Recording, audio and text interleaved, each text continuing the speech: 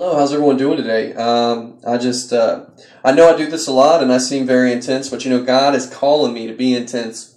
He's calling men. He's calling somebody to step up and be a Navy SEAL, a soldier, somebody that is gonna stand in the gap for him. Somebody that's gonna stand in the gap for him, and I'm trying to be that man. I'm trying to be that man that stands in the gap. So we're gonna be actually in Hebrews chapter 5, verse 11 through 14, and it's going to be chapter 6, 1 through 3 we're going to go over today. And this is, I got 5 points, 5 steps to spiritual maturity today. Spiritual maturity. The thing is like God will release you, and it says in the Bible that you receive, let's see, am I actually going over that? Yeah, I am going over it, but I'm just going to go ahead and give a quick rundown, and then we'll go over the things. It says you're a babe and you only receive milk when you get baptized, but then when you actually start doing things for the Lord, you become spiritually mature. I'm going to go ahead and pray real quick and then we'll start getting into this. Heavenly Father, Father God, God the Father, thank you for everything that you do for me. Thank you for the blessings that you have coming my way, Father God. Thank you for everything that you do, Father God. I thank you for everything, Father God. I thank you.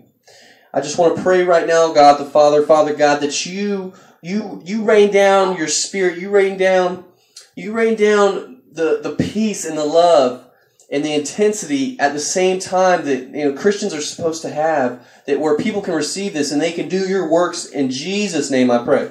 Okay, spiritual maturity. Okay, I see a lot of Christians, and I hate having to be that guy that calls people out. But the thing is like that's what God has sent me here to do. I'm going to love you at the same time, but I'm going to call you out on what you need to be called out on. It's not easy to get to the kingdom. If you want to be a soldier or somebody for God, it's not easy to do that. Okay, some people claim that they have spiritual maturity. Some people don't even realize what it is. And some people are ready and have maturity and they don't even realize it because, God gives them something and they don't use it. So some questions you might have. What is spiritual maturity? Are you spiritually mature? Do you want to be spiritually mature? What are the indicators you're spiritually mature? What are the indicators that others are spiritually mature? Now I'm not going to answer these questions directly. I'm going to help you find your Father. We're not even going to define spiritual maturity. Jesus and I are going to answer these questions by looking at 5 steps to spiritual maturity. And we're going to go to the scriptures, okay? The thing is, this is not coming from me. I want y'all to understand this is coming from Jesus Christ, the King. Glory to God. Y'all need to understand that this is coming from Jesus. He's trying to teach y'all something. He wants y'all to understand that there's a way that you can get in the front lines. You can do something for Him. You can step up to the plate. You can do, great and mighty things. The Bible says we're going to do greater works than He ever did. Where are those men at? This is Holy Scripture. This is real. Y'all don't understand that you can take this to the level you want to take it at? A lot of Christians get lazy and they get comfortable. They get comfortable where they're at. No, the thing is like we need to strive for Jesus. He strove for us. He took that ultimate sacrifice. He redeemed us. We need to show Him our desire and our love for Him. Okay, the first point I'm going to come to is spiritual maturity. Okay, and it's going to be Hebrews 5, and this is right from the Bible, the Holy Sacred Bible, chapter 5, Hebrews 11 through 12, and it says, "Concerning this we have much to say, and it's hard to explain since you have become dull and sluggish," which is like lazy in your spirit, in your spiritual hearing, and disinclined to listen.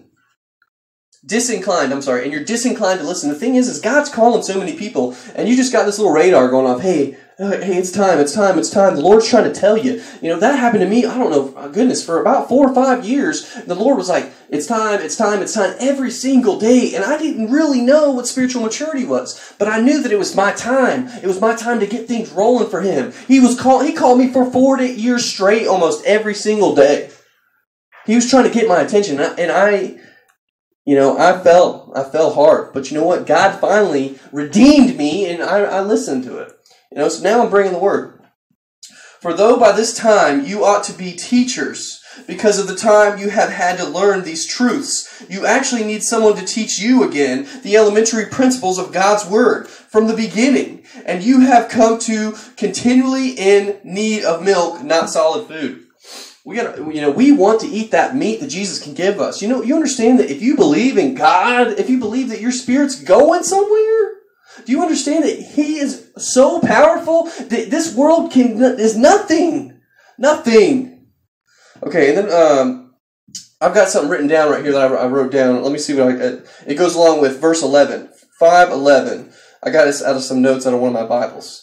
So let's see here. Of Christ we have many things to say that are difficult to make clear to you, not because they are mysteries, but because you are slow to get it. Okay, Jesus is literally, I'm sorry to say this, but He's calling a lot of people out. Okay, people are slow to understand the truths.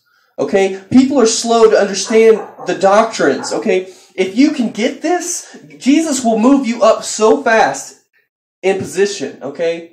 And I know I talk about position a lot, but you know what? It is a position. It says in the Bible, it says our battle is not against flesh and blood, but there is a battle in heavenly realms, and we are a part of it. And we need to realize that. That's one thing that you need to get. Stop being lazy. If you're saved and you're a Christian, why should you have to be taught again these holy and sacred truths?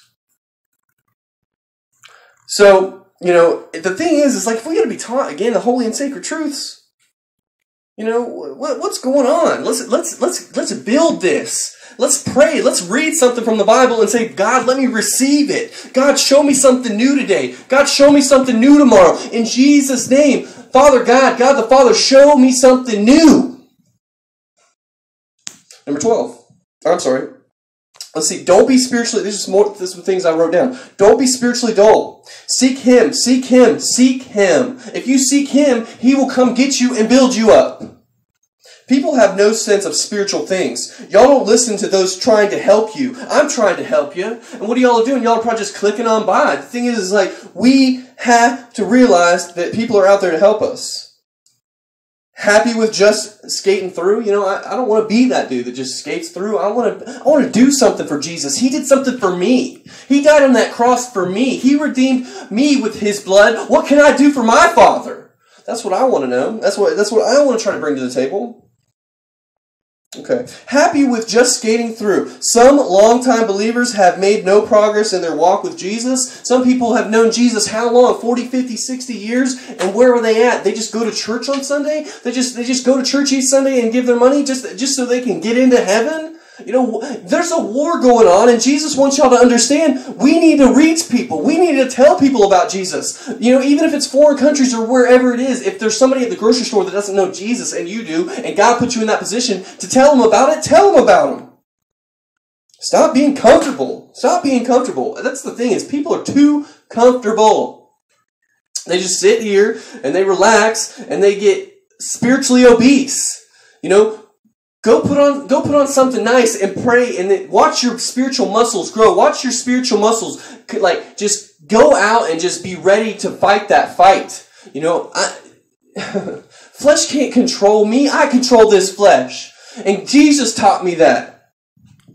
If you desire it, He will come get you. He came and got me so fast. I see just so much. I wish I could just tell y'all everything I see, but you would think I was crazy. So I'm just trying to give this to you to help you out. I'm trying to give it to you to help you out so you can learn something. If you desire it, He will give it to you. If you're ready to move forward, then you can move to the next step. All right, my second point. Desire must lead to knowledge, okay? You got to get some knowledge. You got to know this Word. The Word is power. Once you know this Word, He will build you. He will strengthen you. You will keep getting stronger. You stay in prayer. You learn the Word. You stay in prayer. You learn the Word. It's that simple. And you keep asking Him for new things and He'll give them to you. Once you desire that, when you learn it, that's when God really reveals things. Knowledge begins with spiritual milk, okay? The knowledge is spiritual milk, If you just start, I know who Jesus is. I know what He did. Great. Okay, where do you want to go from there? The basics is history, it's Christian faith. Christian faith, all right? All right, let's look here. All right, these are the basics in chapter...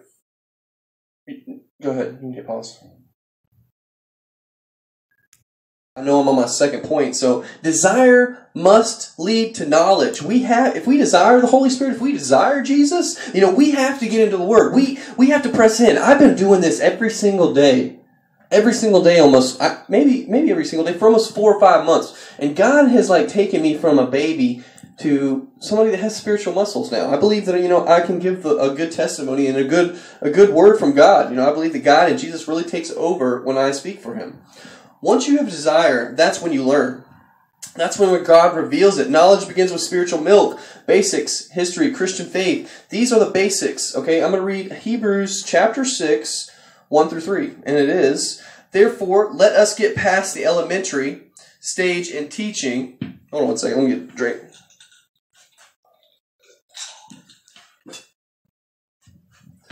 Therefore, let us get past the elementary stage in the teachings about the Christ, advancing onto a maturity and perfection and spiritual completeness, doing this without laying again a foundation of repentance from dead works and of faith toward God. See, the thing is, I'm going to make it real simple for you. Really simple. Don't sin again.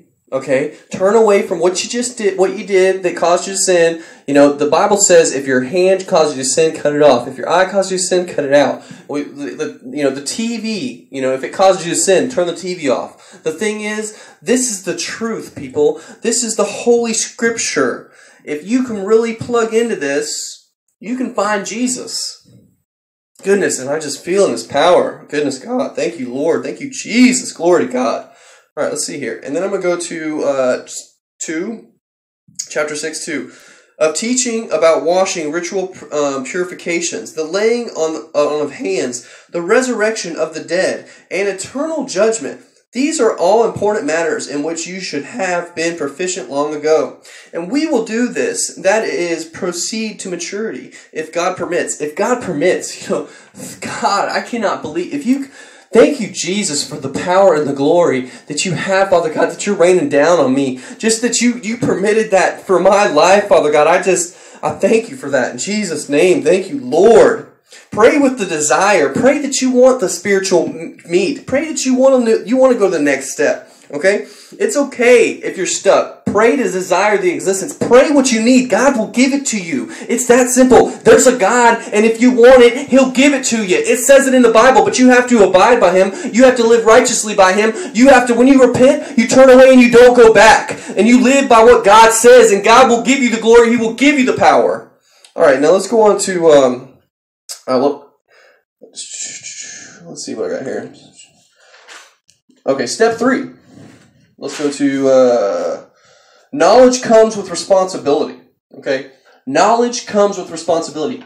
If you are a doctor, if you got a doctorate degree and you're going to go to college to be a doctor, but then you go back to your house and you eat chips and work at McDonald's, what does that do with the knowledge that you have? Okay, the thing is, use the knowledge. Okay, that's how God gives you the power. Watch what God does in my life. What have you seen what He's done so far? Continue to watch what He does in my life. And then maybe that'll be a testimony on some people, and maybe some people actually like me and open their eyes and start living righteously. Knowledge comes responsibility. We have to be responsible for what we know. If God gives us information, we need to pray about it. We need to ask Him if it's okay to talk. We need to ask Him for permission. You don't just go behind your boss's back and do things, do you? He is the leader. He's the king. He's glory to God. He tells you what to do. Responsibility takes place when we realize God has taught us these things. God literally, when I realized God taught me these things, it was like a vision all lined up like a movie. It's like, in my head, He's like, yeah, I did that, I did that, I did that, I did that. I'm like, oh my God, I just busted out in tears. I started bawling because I realized that God did this. God made me this man. Responsibility takes place when we are able to grasp that our knowledge now requires something more. It requires something more. We got to step up for Him. Just little things. God has moved me so fast in His army that, I want you all to understand, He's moved me so fast. And all I've done really is preach on the side of the road a couple times. And I study every day. And I pray every day for the last 6 months. And He's soared me through. But when you really want it, when you really desire it, He will... Goodness, you're on fire. You are on fire. It's like, my friends call me the torch because I ignite them when I come around. I believe God's calling me Blaze. I believe He's calling me Blaze. Responsibility takes place when we are able to grasp that our knowledge and now requires something more. Now that you know these things, what are we going to do? Is our knowledge of God and His way going to make a difference in our lives? The thing is if we know the knowledge and we don't follow it, that's our issue. If we follow it, He will shoot you forward. You will just explode with the power from God. But remember, He can take it from you in a second, so you better bow down to Him. If we know something but it doesn't change us, do we really know it? Do we really know it, or are we just saying we know things? Okay, when God actually shows it to you, you won't turn back. You won't turn back and you won't do wrong. You continue. And once you grasp it, will lead you to the next step. Responsibility. Okay, this is step 4. Step 4. Responsibility must lead to action. Responsibility. God gives you responsibility. He's saying, okay, you know the knowledge. I'm putting you in the position to tell that person something. Are you going to tell that person something? Are you going to do that?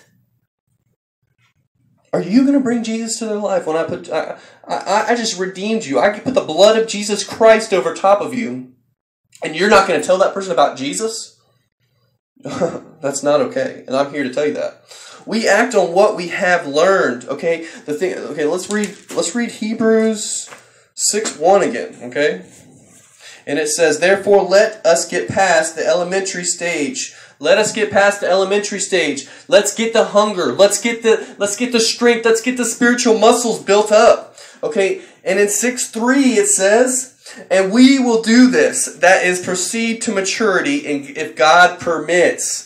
If God thinks you can handle maturity, He will give it to you, but you got to pray it into action. You got to pray it into action. It's that simple. Goodness gracious, y'all. Do you understand? You can. Anyone can.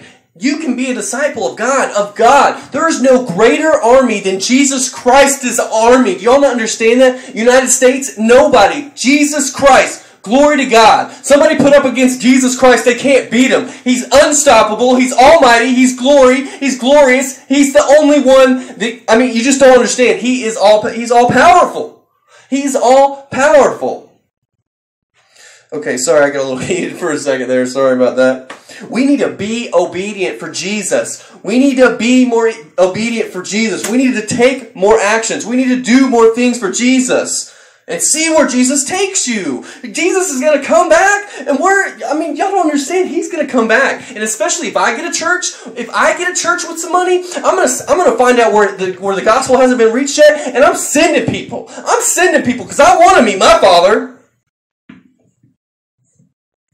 You have knowledge but no action. A lot of people have knowledge but they don't take the step. They don't want to take the step. Take the step, people. Please take the step. For Jesus. He got up on that cross and got whipped and beat, and y'all don't even care, man.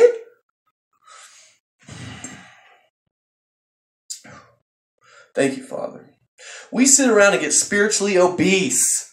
We just sit on the couch and read our Bible, but we don't do anything about it. If we drink nothing but protein shakes, but we don't go work out, the thing is, we gotta do things that are gonna build our muscles with Jesus. Jesus wants to build an army of prophets. He wants people to stand up for Him. Exercise those spiritual muscles. Test them. We should get together and test it and joke around with each other and say, what's that Bible verse? Do you know this Bible verse? What's this? What's that? What did Jesus tell you today? You need to ask questions to your brothers and sisters and keep them going and flowing for Jesus. And if not, you can call me because I'm always going to do it. Okay, now my 5th and final step. Action will lead to maturity. It will lead to maturity. He will move you up in position. You will get where you want to go faster for God. It's just wait to see what God's got planned. Just wait. Read Hebrews 5:14. Okay, read it. I'm going to read it to you, actually. Here we go. But solid food is for the spiritually. But solid food is for the spiritual mature, the people that can handle it. That's for the people that that get that, is the people that can handle that, whose senses are trained by practice to distinguish between what is morally good and what is evil. Okay, when you get that maturity, when you're going to start recognizing when you're under attack. All right, here we go, and we're back, and we're on my fifth and final step, my fifth and final point. It's the last one. We need to pay attention right here because this is the big deal right here. Actions will lead to maturity. When you step out of the box for Jesus, if you go preach on the streets for Jesus, if you go start telling people about Jesus, now let's just say you start telling everyone you meet about Jesus Christ, how fast Jesus will move with you. He sees it. He showed me a vision, okay, when he was watching me when I was a kid. Okay, and then where he's going to take me if I continue this. Okay, I saw myself as a kid through Jesus' eyes. Do y'all not understand that? I mean, I'm not making this up. Okay, and then I'm on to actions will lead to maturity. We need to step out of the box so we can do works for Jesus. Actions lead to maturity. And with maturity comes skill. We learned how to recognize situations. That's a good one. Okay, the thing is, I know when I'm getting put in a position to talk to somebody about Jesus because I can see it now. I recognize it right away. I'm like, oh, okay, I'm supposed to talk to this person. I'm supposed to talk to these two ladies. I'm supposed to talk to this man. That's how much God starts talking to you. Okay, God will literally help you and help you and help you and keep helping you and keep helping you and keep helping you. It's all Jesus. I'm just trying to help y'all see this. I'm a messenger. All I am is a little messenger in a big army. That is just we're just trying to bring the word and try to build this. Okay, so our kids, so our babies, the ones that we love so much won't be condemned to hell because of Satan. Y'all need to realize Satan is very real, and he wants to destroy your children. Your children. We need to stand up for Jesus Christ. Okay, he's going after children. And I'm sorry I'm getting heated, but the thing is I love babies. When I look in babies' eyes, it lights up my world. Okay? It ignites this fire that I need. That's a soul-body unity that is going to go to heaven one day, and I need to stop Satan. You need to stand up too. Who else wants to stop Satan?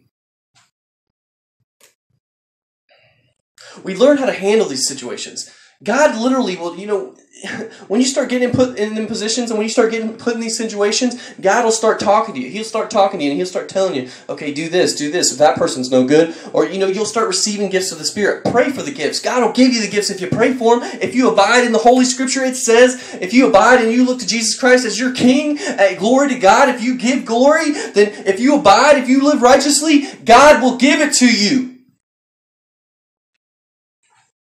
We become anchors. We become strong. We become strong. We become anchors for the church. We become anchors for our brothers. We become anchors for our fathers. We become anchors for our mothers. We become anchors for our mentors. We become anchors for everyone. That if we want to build spiritually, we will become anchors. We will become so strong in Jesus Christ that we don't even see sin. What sin? There's no sin. What world? There's no world. I look to the kingdom. The only time I ever come down to the world is to preach the word to you. We become anchors. We inspire others. We give desire to become mature. We bring glory to God. We bring glory to God. The anointing will rain down. Watch the anointing rain down on somebody. Watch it rain down for Jesus. When God rains down His anointing on me, oh my goodness, it's such an amazing feeling. It's an amazing feeling. It's so much passion and fire that gets rained down on top of me. I love it. All right, now my question to you is, where are you? You can get started right now. Jesus wants you to get started right now for Him. Okay, this is coming from Jesus. He wants you to know that. It's coming from Him. The glory be Jesus. Glory to God. Glory to Jesus. I just want to get down on my knee and just give it to Him. Goodness gracious, I'm gonna as soon as I get done preaching real quick. Tell God you realize where you're at. If you know that you're a baby, tell God you're a baby. If you don't see angels, or you're not seeing things, or He's not talking to you, or you're not recognizing things, the thing is, if you're not recognizing Jesus, if you're not hearing from Jesus, if there's not a gift that you're getting revealed, then tell Him you're a baby. Tell Him, we need to baptize people. We need to anoint people.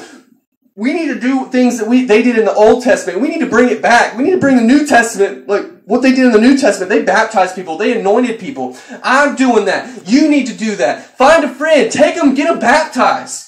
Do this. Do works for Jesus. Watch Jesus lift you up. And when you know that what step you're at, say, Father God, God the Father, I see where I'm at, Father God. I know where I'm at, Father God. I know my position in your army. I know what it is, Father God. Say, take me to the next step. Take me to the next step. In Jesus' name. In Jesus' name. Glory to Jesus. His peace, His love. His love is so unconditional. You don't understand. I cried. I'm a strong man, I can tell you that. I'm very spiritually strong and I'm very strong. But the thing is, I cried for 2 hours, almost 3 hours today. All right? Because he showed me a vision that was so clear where He's going to take me. And it would be wrong of me just to... He showed me a vision. Father God, I give this...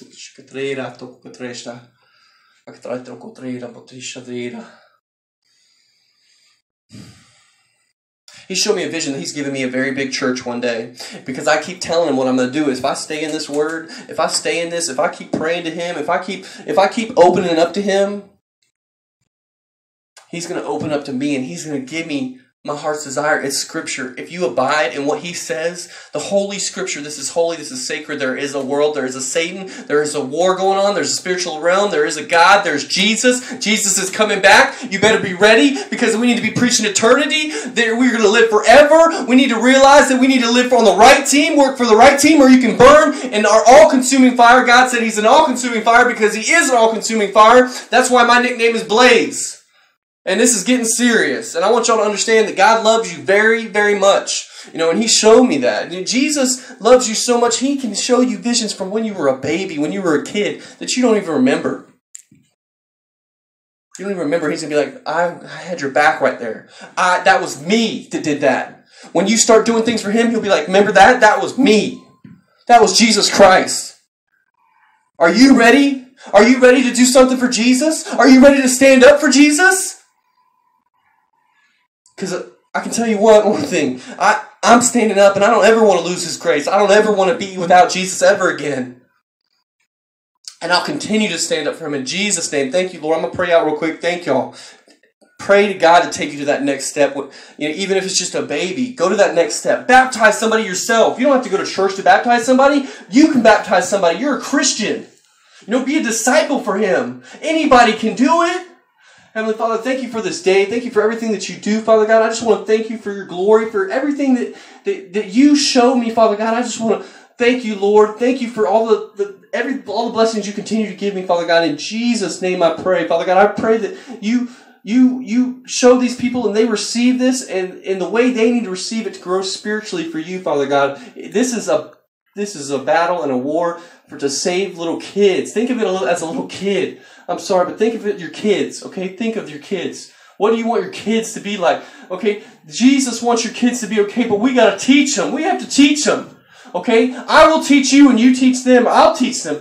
We need to think of them. In Jesus' name, Father God, I thank You for everything. Glory to You in Jesus' name, Father God. Let me torch, let me blaze, let me ignite these people. In Jesus' name I pray, amen. Thank you all so much.